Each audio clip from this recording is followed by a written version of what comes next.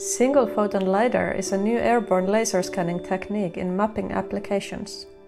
A dense point cloud can be obtained even from high altitudes with SPL.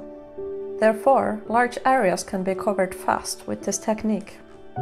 We studied the use of SPL data for land cover classification for the first time. Our input data included height and intensity data from the SPL sensor.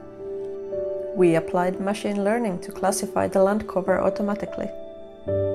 Buildings and trees can be distinguished well from the data.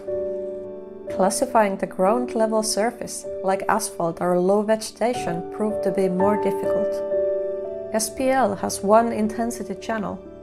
Due to the technique, small details are not very well visible. Therefore, we combined SPL data with multispectral laser scanner data. A clear improvement was seen in the classification results.